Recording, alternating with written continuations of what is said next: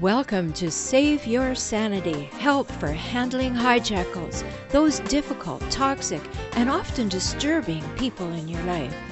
I'm Dr. Rhoberta Shaler, the Relationship Help Doctor, and I'm here for you.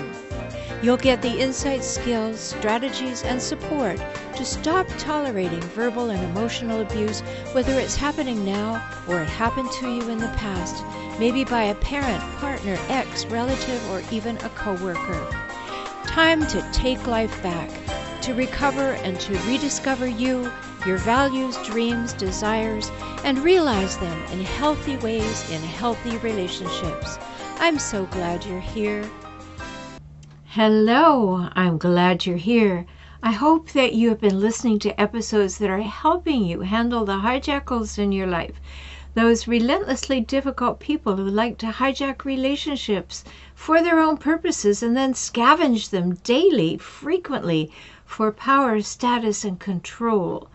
That may be you're with a narcissist, someone with narcissistic tendencies, or psychopathic, or antisocial, or histrionic tendencies. All of these things you really need to understand. They'll wear you out and wear you down, and eventually you'll just be cast aside. Whether you're physically left or you're not, it doesn't matter. You're going to be exhausted. And today, I want to talk to you about how to stop walking on those eggshells. That is really poor exercise. That is no way to get your exercise, walking on eggshells. And I want to help you put an end to that. I'm Dr. Rhoberta Shaler, the Relationship Help Doctor. And I offer you so many ways to get new insights into what's going on and how to heal from what has gone on. Whether you have loved, are loving, living with, have lived with, left, or were raised by someone with hijackal traits, patterns, and cycles, you need to see them clearly, because then and only then will you recognize their effect on your life. And so I have taken my groups off Facebook. I've put them on my website so that you could be absolutely safe. So there is no question that anyone can even see who is a member of my groups unless they are a member. And I'm very careful who gets to be a member.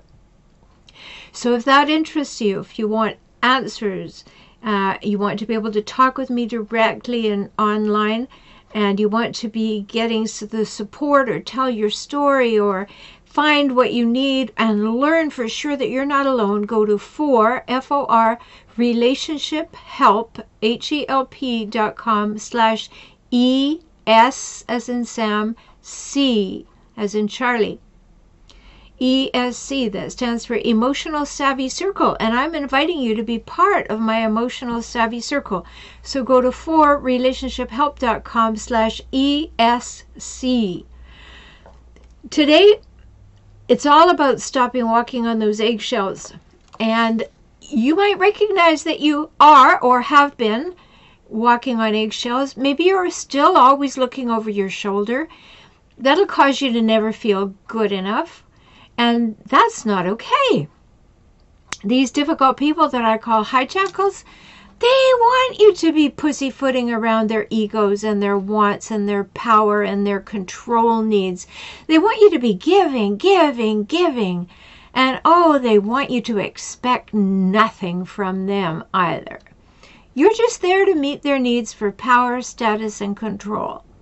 Does that sound familiar to you? Then yes, you know that you want to and you need to stop walking on those eggshells.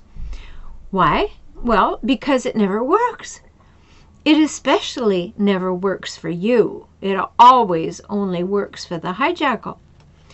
And you deserve to have honesty, respect, trust, safety, and reliability in your life. You know, those are the 5 relational gifts that I talk about in my book, Kaizen for Couples. Kaizen for couples. And none of that comes from being with a toxic person. Because toxic people are those with toxic behaviors. And what do? Oh, they love to create drama in most relationships, especially the ones at home. They like to be surrounded by drama, especially if they created it. They have a definite need to manipulate people and circumstances to get only what feeds them. So therefore, they need to be in control at all times of you, of other people, of situations, of expectations. And in the midst of that, they want to be at the center. And it doesn't matter whether it's positive or negative attention. They want to be the center of attention. And they will use other people to meet their needs. No question. You've probably been used, right? You know what I'm talking about. They love to criticize others, to find fault and tear them down, especially the people closest to them, especially the ones they say they particularly love. And these hijackals are jealous of anything that seems like another person's success, because it immediately seems like a failure to them. So therefore they have to tear that down too. And they're going to complain and whine and moan that life is not going their way.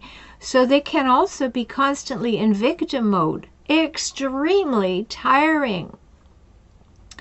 Sometimes they use alcohol and drugs to mask their fear of not being perfect and in control, and that creates a whole other set of problems.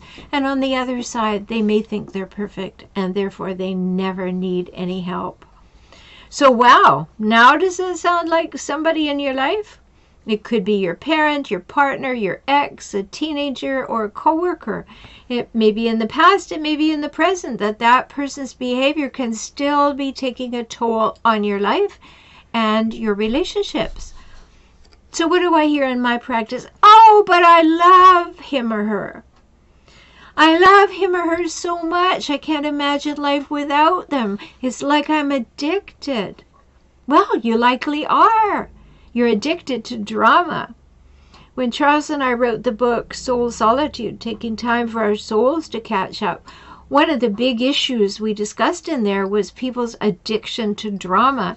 And you may be addicted to drama, so go out and look on Amazon for the book Soul Solitude and read about that. Get some insights. You don't want to be addicted to drama. That's what's causing all the ups and downs in your life. And you want to take back your life for sure. So if you have a hijackal in your life, you may have become addicted to that drama. Even if you say you don't want to be, you may be. So it's good to stop walking on those fragile eggshells. And you want to be stepping onto solid ground. Why are you addicted? That's simple, but it's not so easy. It's because you value their love for you over your own love of yourself. You know, big mic drop right there. It's true. You may not want it to be true, but it is. You value their love for you over your own love of yourself. So, how to stop walking on eggshells? I'm going to give you 4 ways today, although there are many more, and you can find much of this on my YouTube channel for relationship help or in other broadcast episodes, so be sure to have a look. But I'm going to give you 4 ways to stop walking on eggshells today. Number 1, recognize the anxiety and stress you feel and that it's caused by someone else's demands. That anxiety and stress you feel is being caused by someone else's demands or expectations of you. Hijackals love to blame you for everything. If that hijackal, if she or he is unhappy, it's always because you did or didn't do something. If he or she is even fired, it's because you're too demanding, wanting the children to be fed. It's that absurd. Yet, until you see the pattern, you'll be in the cycle with them. And you've got to be able to step out of it. So these hijackals are making demands, and you're afraid you're not going to meet them. You're afraid you're going to come up short, and that keeps you in anxiety and stress. So number 1, recognize that anxiety and stress, and then recognize the cycle that you've stepped into and start to step out of it. Number 2 is realizing that you're allowing all that to be so. I know, it sounds tough and it means like, why is it my problem? Well, it is. That's the hard part. Don't beat yourself up, not for a moment. Just see that you are not saying no to those behaviors yet. And then start saying no by setting boundaries. I've done other episodes on setting boundaries, so find those, listen to them. You start saying no by setting boundaries out loud to the person. You don't have to be demanding or aggressive, especially at first, but just say something like this. No, that doesn't work for me. What would work for me is this. Then you're giving someone a suggestion, but you're also setting the boundary, no, that doesn't work for me. Now, the hijackal may not care, but what is important is you have started stepping up. And then if that person will not respect your stated boundary, then you may have to add a consequence. Sounds like this. No, that doesn't work for me. What would work for me is this. However, I've mentioned this a few times and nothing has changed. The next time this happens, I will end the conversation and walk out of the room. So you see how you add a consequence after a few times of expressing your boundary and your preferences. And that's how you begin to set those boundaries. If it's new to you, you'll have to practice with everyone in your life to get comfortable with it. But it is absolutely worth doing.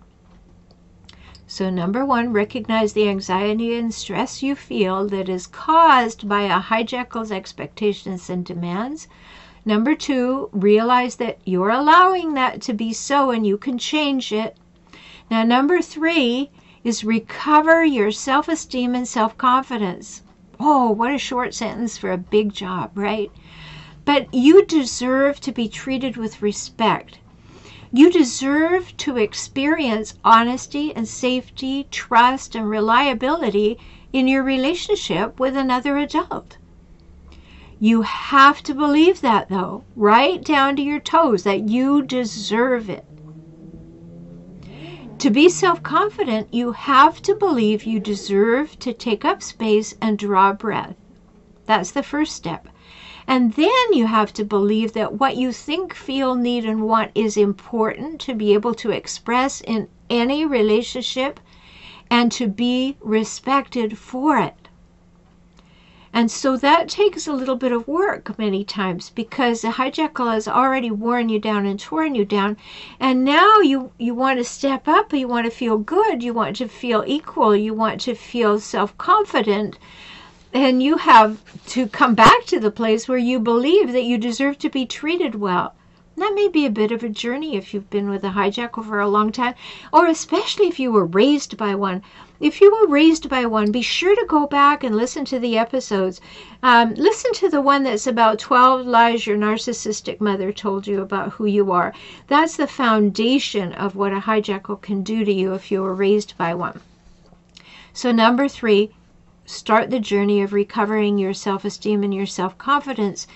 And number four is make a big decision. Determine to never be hijackal bait again. And that means you want to be sure that you take all the steps and you heal all the things and you get some help to understand why hijackals have been attractive to you and why they like you so much and why you have taken them into your life.